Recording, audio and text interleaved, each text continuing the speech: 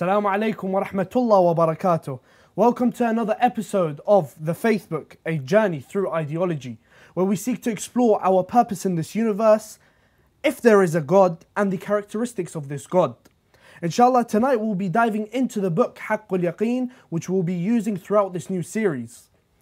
And inshallah, tonight we'll be looking at where the book proves the existence of God and where does Allama Shubbar refer to in the Quran. Joining me live from London is Sheikh Muhammed Abbas Panju. Sheikh, assalamu alaikum. Wa alaikum salam wa rahmatullah. How are you doing tonight? Alhamdulillah. Alhamdulillah. Always a pleasure to be on the channel and with yourself. Alhamdulillah. Sheikh, I just wanted to remind the viewers that if they did want to call in to ask the Sheikh a question, the number is 0203 515 0199, or alternatively, you can WhatsApp in the number down below. So, Sheikhna, let's explore the book Haqqul Yaqeen. How does it prove the existence of God? Sure. So, Allama Shubbar, rahmatullah alayh, in line with a majority of the ulama, and there is a certain chronology in which these books that discuss the science of Ilmul Kalam or Aqa'id, there is a chronology in which they are authored. And this chronology is based again on a rational sequence. So you will find, for example, within Haqqul Yaqeen, just like majority of all other mainstream texts, the Bahath begins with Kitab al-Tawheed, going into Adala, and then Nabuwah, and then Imamah, and then Ma'ad. Ma'ad yani the afterlife. And there is a rationale behind this chronology. Why did they not start with, for example, Yawmul Qiyamah, Ma'ad, and then leave Tawheed as the last Bahath, for example? Why is the Bahath of Nabuwah before the Bahath of Imamah? So you find that even the chronology of the chapters is something which is built upon a very rational basis. The idea is that you first prove the existence of God. Once it is established within the mind that God does exist, the next step is to convince and to prove that this God in essence is just. Why would you go through the trouble of proving the justice of God to somebody who doesn't even believe the existence of God? Doesn't make sense. Yani you are trying to prove the existence of an entity which you and I don't even know exists or not. So first we establish the existence of the entity and then delve into the characteristic of that entity. Same thing when it comes to Nabuwah. Why would a person believe in the prophecy of Rasulullah sallallahu alaihi wasallam if he doesn't even believe that God exists to begin with? Of course. Yani, I come and I prove that Muhammad sallallahu alaihi wasallam, Allahumma salli ala Muhammad wa ali Muhammad, was sent by God, and use this as the primary proof to establish the authority of Rasulullah to a person who doesn't even believe in the existence of Allah. Doesn't make sense. How do I prove to somebody that Imamah, the position of Imamah, is a divine position appointed by Allah Azza wa Jal, when the person doesn't even believe that Nabuwah is a divine position appointed by Allah? Subhanallah. So you find that there is a chronology in everything. And the end, Ma'ad, ya'ni, if you believe in God and you believe that He is just and He has sent for our guidance prophets and He has also sent for our guidance imams, then we begin to understand all this guidance and this creation for a greater purpose, for an afterlife, a life that has accountability, and hence Ma'ad, Inshallah. Akhirah. So you find that even our mainstream ulama, the thought that they put in regards to the chronology of the chapters, why Tawheed is before Adala and so on and so forth, why Nabuwa before Imama. It has a rationale behind it. It's a sequence in which the mind is going through a journey from one stage to the other, and each stage is connected. So therefore you find that this is the general chronology that are there within the books of Ilm al-Kalam authored by our mainstream scholars. This has been the sunnah from those at the earliest time of Ghaiba and continuing on till today. And so in your hand is the Haqq al-Yaqeen, the book. How does Allama al-Marhum Shubbar rahmatullah alayh, how does he introduce Tawheed to us? Sure. How does he present it?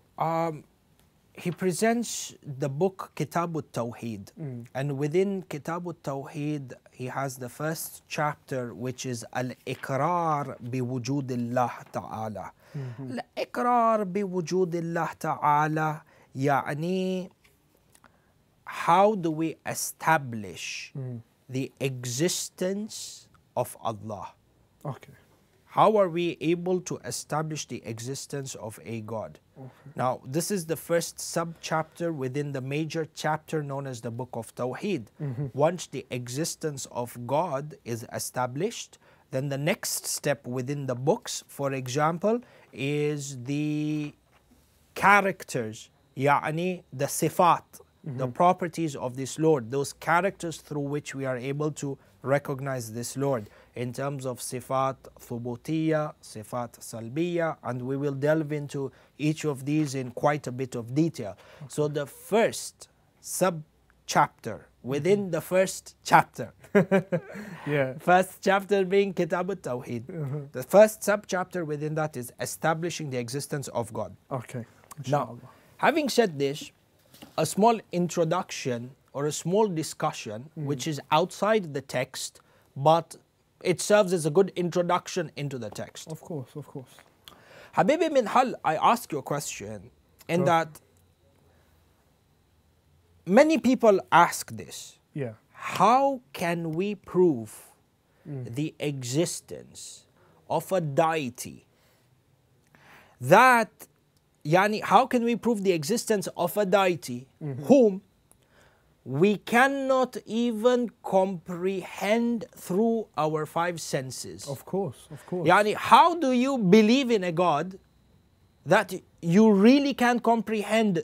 You can't understand them through your five senses. Of course, sure. Yani, you can't see Allah, you can't smell Allah, you can't taste Allah. If we have a faith that shows us how we can taste Allah, then Bismillah, we would be interested in this. Some said that Allah has a leg, by the way. So you never know. Maybe you could have a new school of thought that comes and says, no, you can smell Allah. Allahu Alam. You can't see Allah. Of course, sure. We're claiming that our Lord, you can't see Him.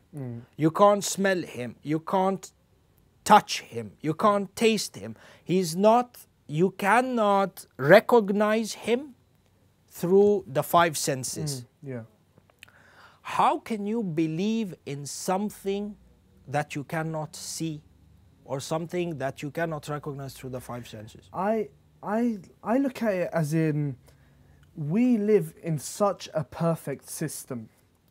Everything we do, even when I delve into my studies, you know, I study the sciences. I study 2 of the 3 sciences. And one of the things is that whatever goes on in, for example, a plant, everything is so chronologically ordered and everything is so perfect that if something happens here, something happens elsewhere to compensate for that. We live in such a perfect system, and that cannot be something that's just by accident. Right.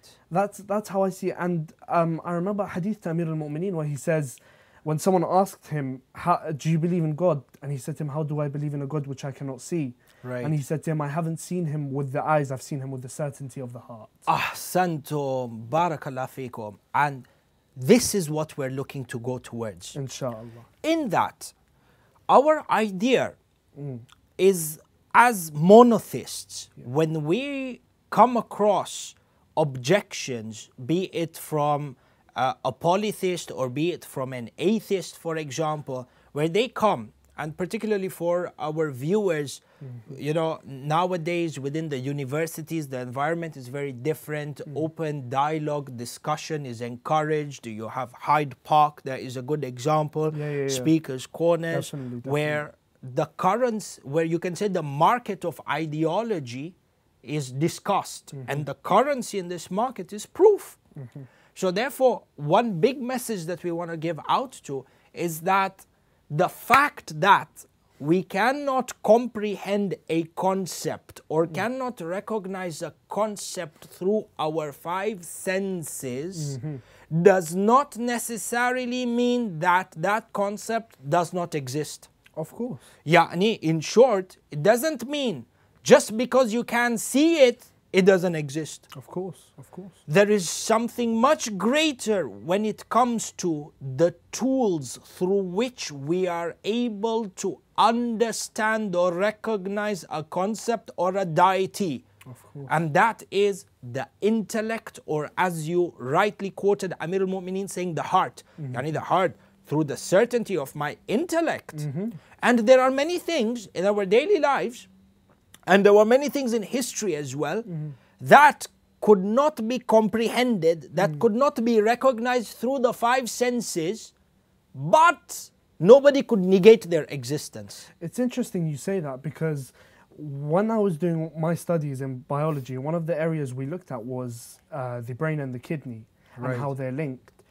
And a lot of people, and this still hasn't been proven, which is that in the book that I read, it said it is believed that the receptors in the brain release water. They don't actually know it for fact, and they can't see it, they can't sense it, they can't hear it.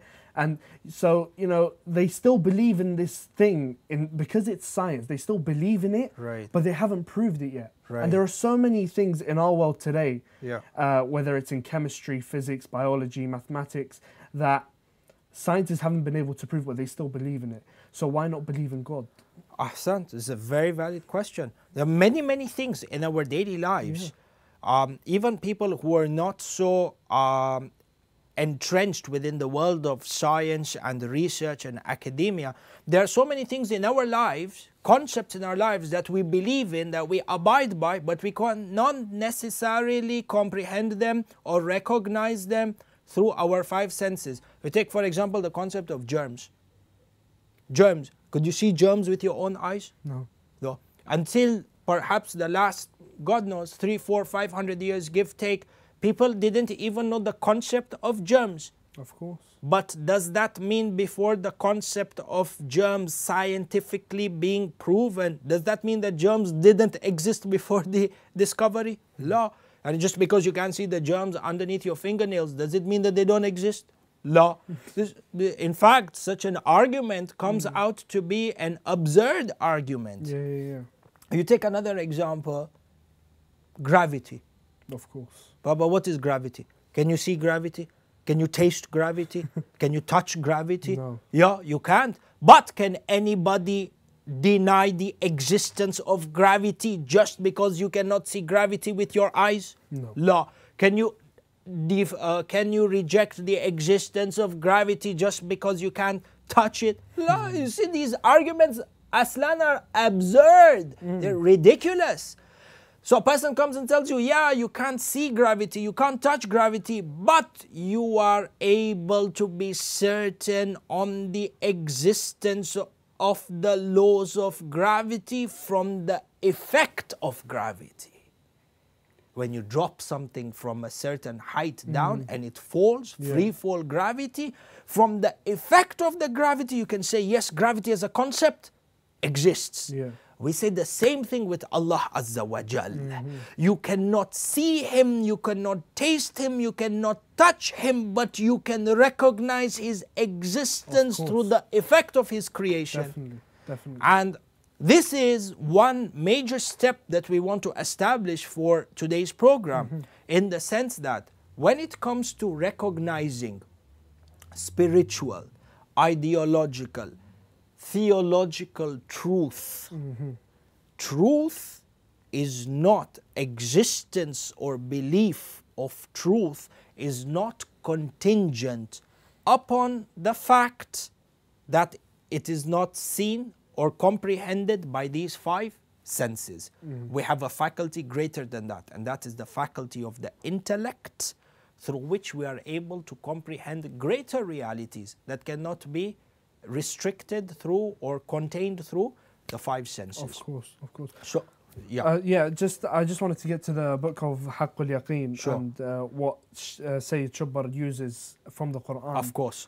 So having said this, you find that Sayyid Hotbird, rahmatullah alayh, in his chapter of proving the existence of God, within the first subchapter, he begins by saying that proving the existence of God is one of the most simplest concepts. Wow, subhanallah. Subhanallah. One of the most simplest concepts. A concept that is so simple that it does not need proof to establish it. Wow. We have this thing, and you keep this in context. I mean, a text that was written 200 years ago. Yeah. And then you compare this intro to the environment in which we live, where it is somehow made for us to perceive that understanding the existence of a creator is something complex, if not irrational. Sahil, this has been majority of, you find the academics or the greatest, if you could use these words together, atheist thinkers. They have come to prove that the existence of God is something so complex and something so, on one hand, and on the other hand, something so irrational and illogical, there is no proof in order to establish the existence of God. Over here, the author is saying that, what you people are claiming, that there is no proof, this is the simplest of proof. Okay.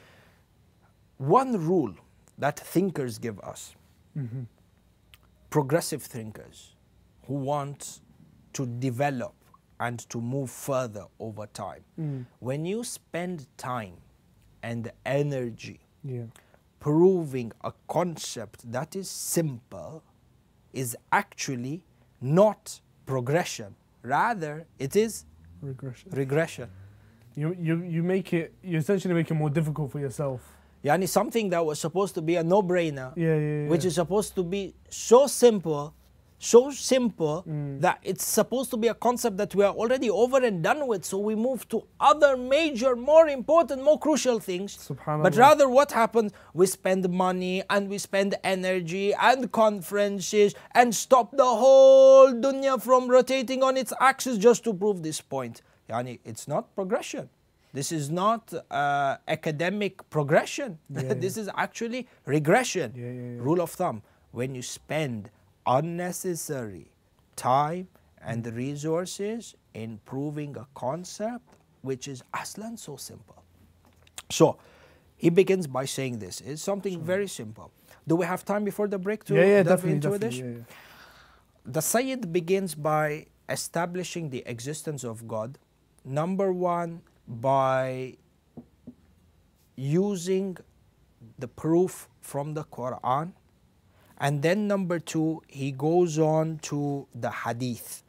And over here, the chapter and the proof that he has used to establish the existence of God is al-adilla al-kawniyya ala wujudillahi ta'ala. Yani, using the system of creation as a proof to establish the existence of God. So you find that in order to prove the existence of a creator, the methodology, the burhan, the proof, the evidence which is used in the Quran is what? There are many evidences that are used. One evidence that is used is the system of creation. The Quran uses the system of creation to prove the existence of God. So the methodology, this is what is important, the methodology of establishing the existence of God through the Quran is the system of creation. And then the Sayyid goes on to the hadith, where he uses hadith of Ahlul Bayt, yani where Imam Sadiq debates with an atheist and uses the system of creation to prove the existence of Allah. So you find that there is a common denominator over here in terms of style. When the Quran wants to prove the existence of Allah, the methodology that is used in order to get to the conclusion is the system of creation. It's the best way to prove it. Ahsantum. And you find that Ahlul Bayt in this, there's a debate of Imam Sadiq, salawatullahi wa salamuhu alayh, with, I believe it was Ad-Daysani. Okay. Ad-Daysani was right? atheist, very well-known atheist during the time of Imam Sadiq, salamullahi alayh. And I wouldn't even call this a debate. Basically, in a nutshell, Daysani... More like a destruction by Imam Sadiq. I'm sorry? Oh, straight up. Planned destruction as well.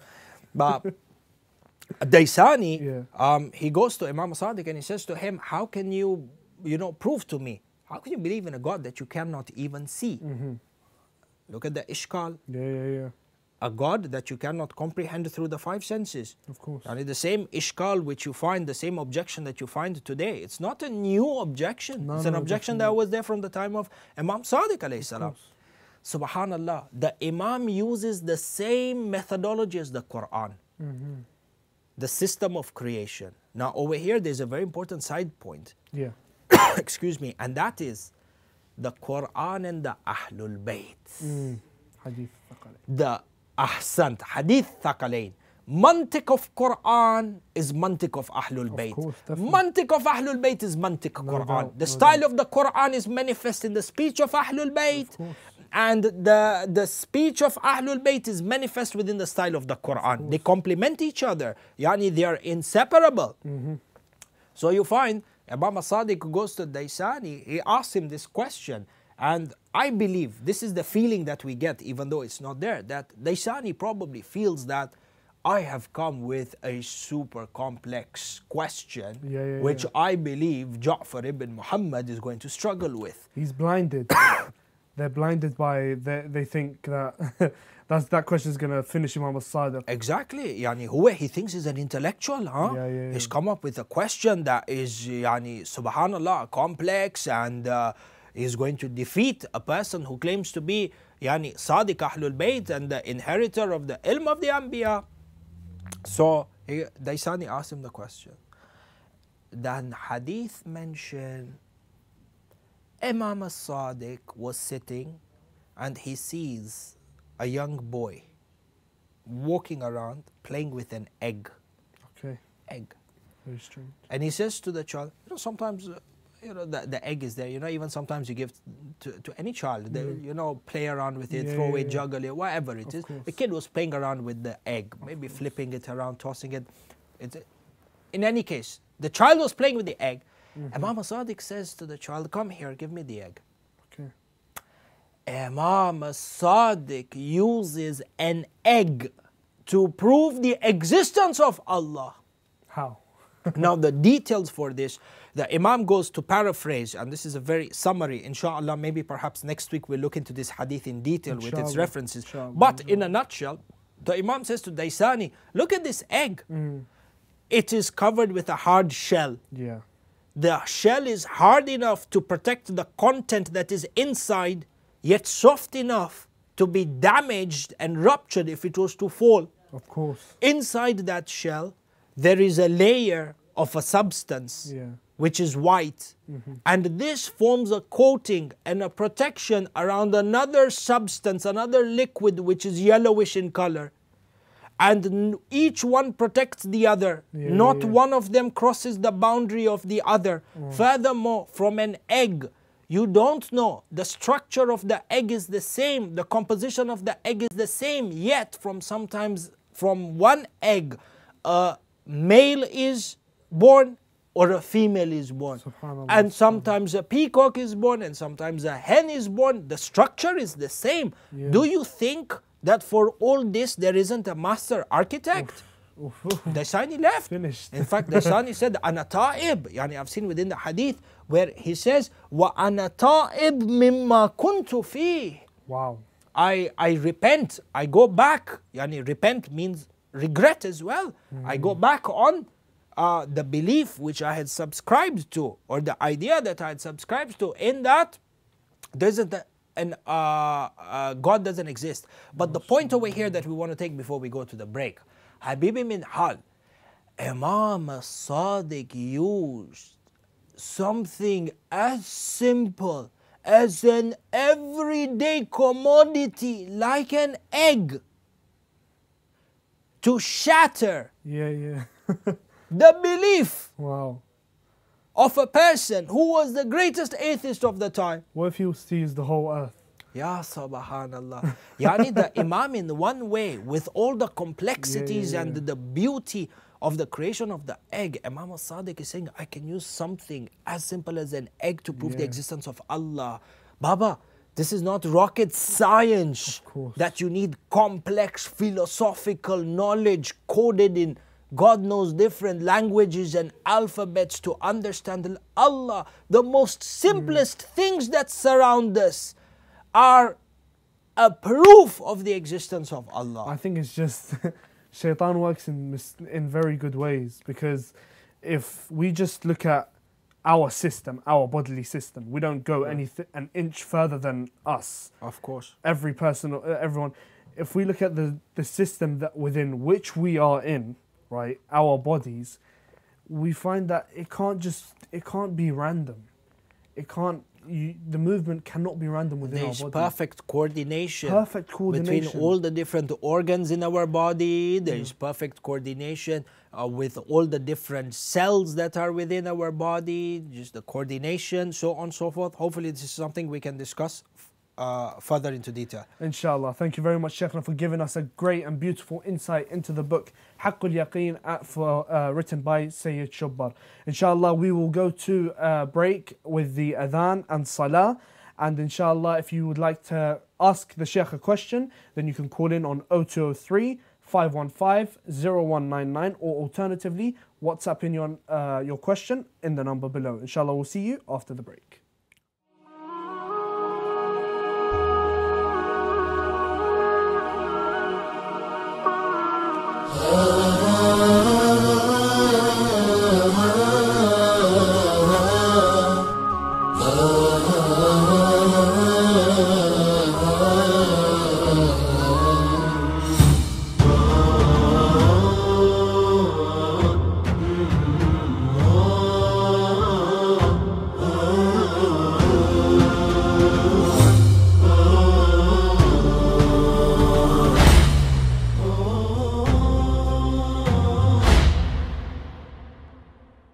Assalamu alaikum wa rahmatullahi wa barakatuh. Thank you for joining us again on the Facebook, A Journey Through Ideology.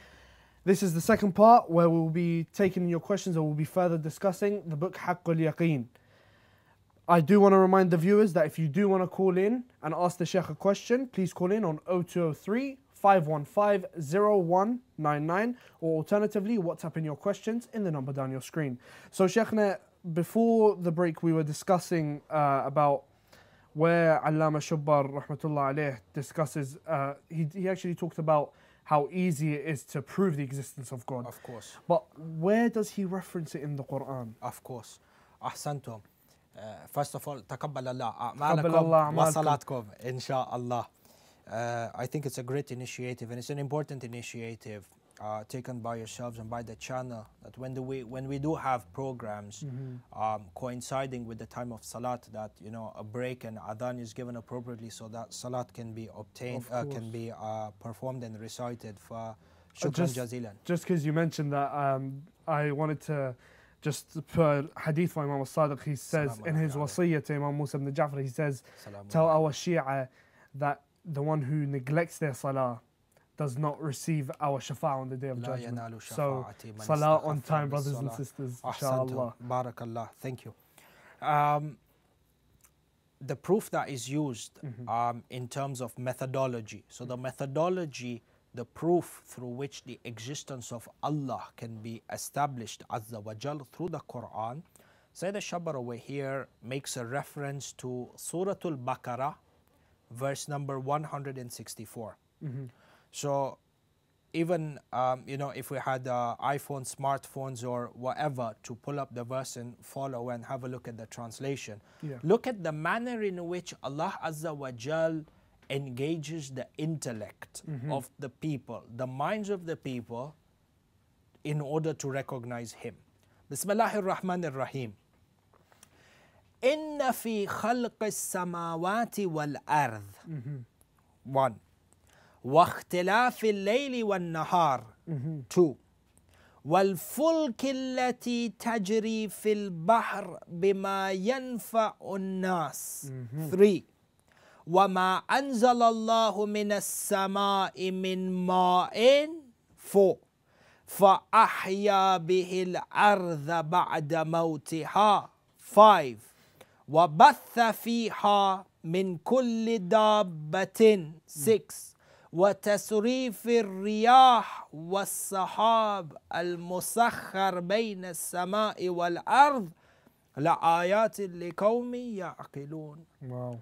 Within these 6 or 7 signs in the system of creation, there are signs for those who ponder. لآيات لقوم يعقلون. Aql. Those who can comprehend with the mind. Tayyib. So within this verse, Allah subhanahu wa ta'ala points out to the system of creation the perfection, and this is the key over here, the perfection within the system of creation is used to establish the existence of a creator.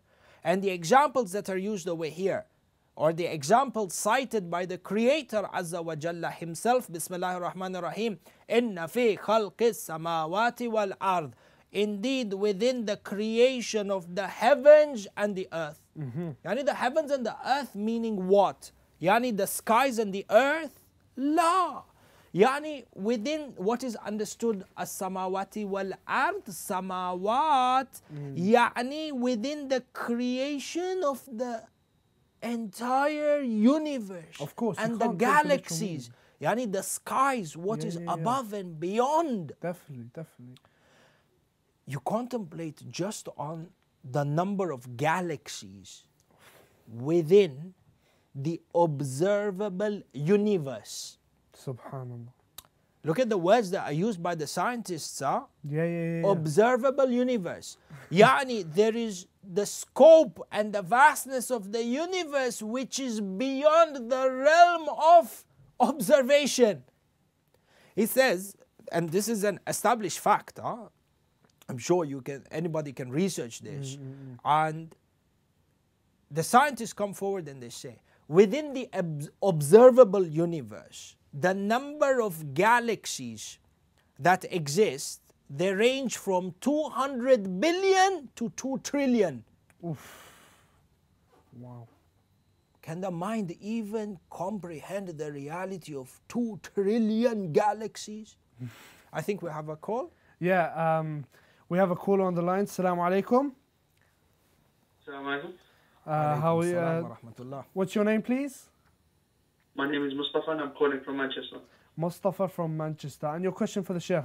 Thank you, Brother Mustafa. Why is it so hard for people to believe in Allah? MashaAllah. Thank you very much for your question. Thank you. Sheikh, it's a very valid question. I asked that question to many people. Why do you find it so hard to believe in a creator? Of course. There are many dimensions and many factors that contribute towards a person negating the existence of Allah. Number one, the unnecessary complication of a concept in reality which is fairly simple.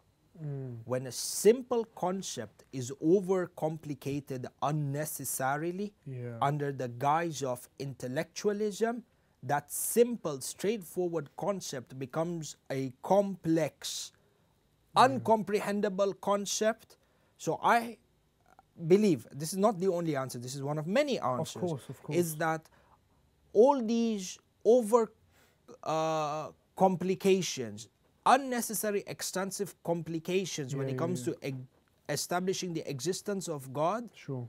has thrown people into doubt. So yani, it's the amaliya, it's the procedure. We're not against in-depth academic conversation, discussions, and don't get me wrong. Of course, but what we are saying is the amaliya, the procedure, and see how the mind is affected through these procedures.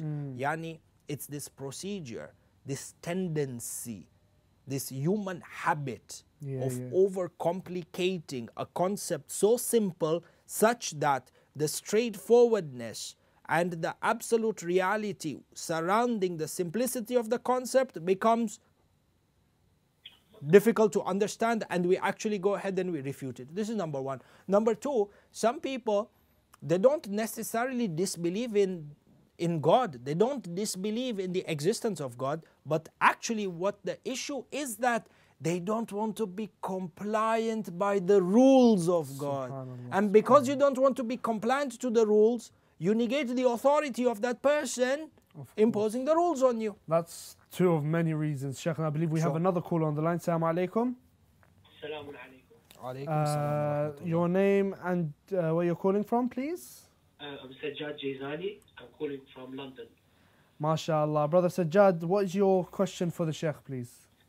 Habibi Sheikhna, every day in the school, they always debate about Allah's existence, that He doesn't exist or He does. What is a strong point that I could use to prove to them of His existence?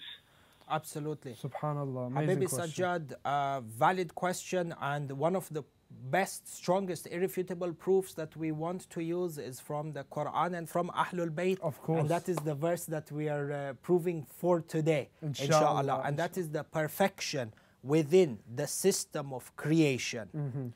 This in itself is an indication that there exists a master architect. Of course. So actually, Sayyid Sajjad's question is answered through today's show. So if we get through this Inshallah, verse. I think we should get to it. So the Sayyid says, Allah Azza wa Jalla, the Sayyid quotes the verse of the Quran. Allah Azza wa Jalla says, within the creation of the heavens and the earth, yani within the creation of this entire universe. Yes. And what we were saying is that within the observable universe, there are 200 billion to 2 trillion galaxies, each one of them containing more stars than the grains of sand on earth. Subhanallah. Each galaxy. Each galaxy. Each galaxy.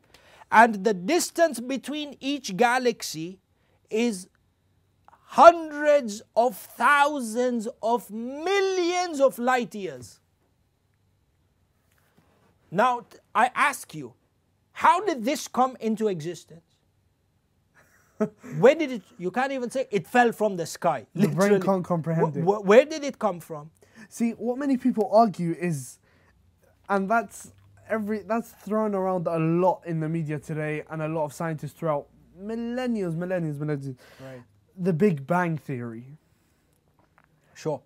I think we should disprove and, once and for all, the Big Bang Theory, because it's in the title, it's a theory. Of course.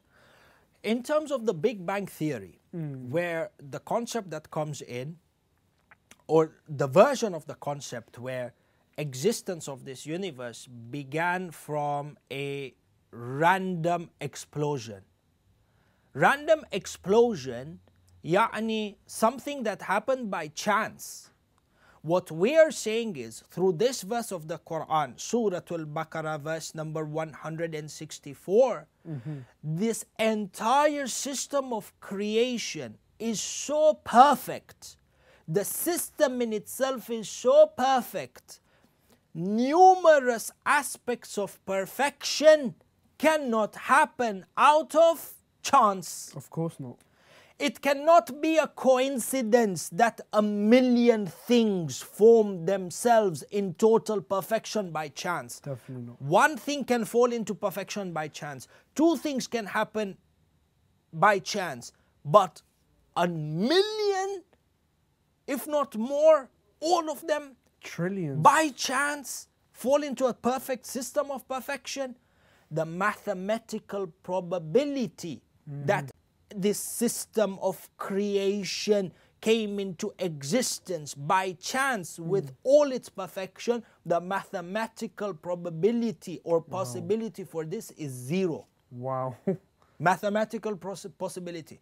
We can do a small exercise on that perhaps next week. Even if we just remove a calculator and start calculating what is the possibility of this happening, perfection by chance, times this, times that, multiple probabilities, yani multiplication of each, taking a simple equation of 0.5, because when you say by chance, 50-50. 50-50, It could have happened by perfection or not by perfection. Take that and start multiplying with a calculator. By the time you think of 50 things in your mind that could have been created by chance from this universe, you find that you are already moving towards zero. So mathematically, it's an impossible occurrence. The Sayyid goes forward. He says, you look at this galaxy. You look at the vastness of this galaxy. The manner in which it's created and the way in which it is aligned. Just the sheer numbers. Just the sheer numbers. And then he goes on to say, وَاِخْتِلَافِ اللَّيْلِ وَالنَّهَارِ. The system of the day and night, what we say, the rising of the sun and the setting of the sun, يعني the rotation of the earth around its axis, which causes day and night. يعني the earth rotates around its axis on a 24-hour basis, creating daylight and creating night. Did this system happen by chance? How does it rotate? How does it rotate? And why is it that this occurrence that happened by chance, randomly, ended up in a system of perfection? Was there a time where this earth was not rotating around its axis? Of course. Was there a time that it was rotating around its axis but at a speed much faster or much slower than this? Yani, the rotation of earth at a perfect speed that is conducive for life, that facilitates for hours of day and night that are crucial to the existence of a human being. But by chance? How? Shaykhna, there's a question on coming in through social media right now. Brother Ahmed from Norway asks, why does Allah not reveal for us a miracle to allow us to prove His existence? Sure. There are a number of miracles. Number one, and this is moving forward in our bahath, but number one, Habibi, Rasulullah himself is a miracle of Allah. Amir al-Mu'mineen Ali ibn Abi Talib salawatullahi wa salamuhu alayhi is the proof of the existence of Allah. The biggest miracle of Allah is Amir al-Mu'mineen. Show me who is capable of creating a personality like Ali ibn Abi Talib salawatullahi wa salamuhu alayhi.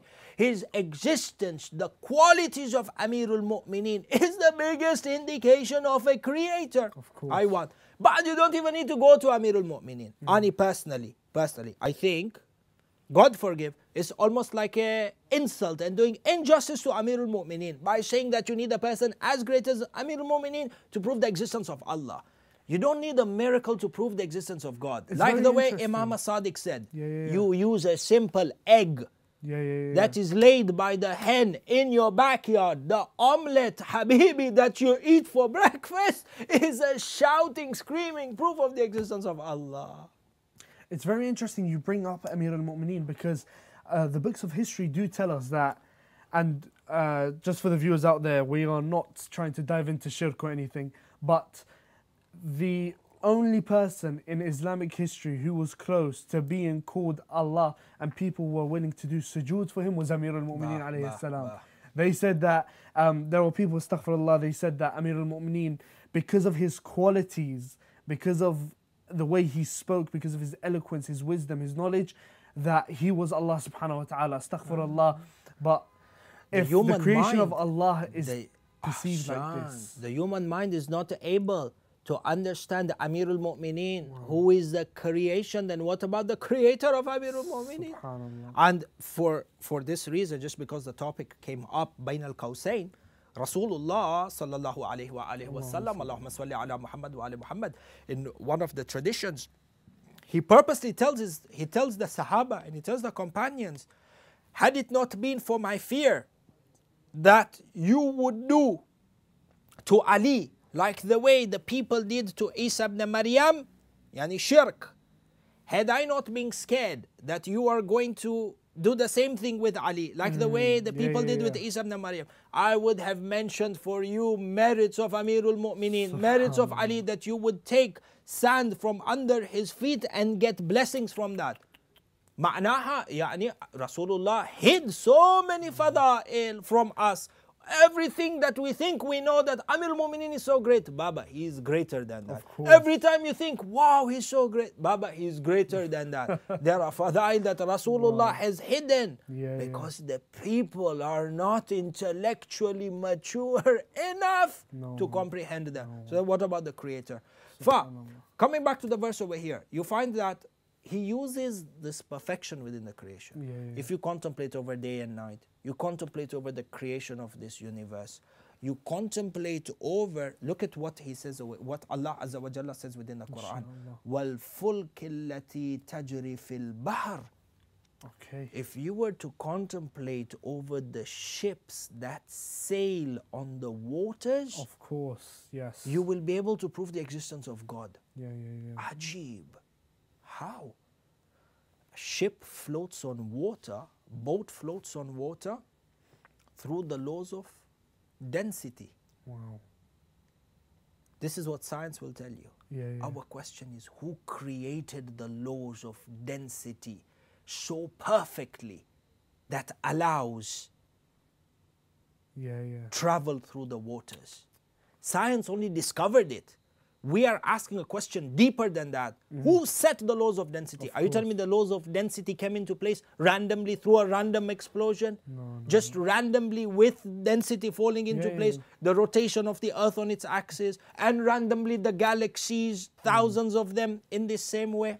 So, to end, as a conclusion over here from this verse, the perfection of the system of creation in itself is proof of the existence of a master architect of this perfect system, being God. Number two, contemplation, tadabbur and tafakkur over the creation, over the earth, the system in which we live, will lead us to the conclusion of the existence of a God. Inshallah. It's not rocket science. Definitely. Can be proved through things, everything around us. Definitely. And just one thing to add on to that, the water can pick up a ship, but when you drop a nail into it, it sinks to the bottom of the sea. Inshallah, we will see you next week on the Faith Book, A Journey Through Ideology, where we go deeper into the book Haqqul Yaqeen and proving the existence of Allah subhanahu wa ta'ala. Inshallah, we'll see you next week with Sheikh Muhammed Abbas Panju. Assalamu alaikum wa rahmatullah wa barakatuh.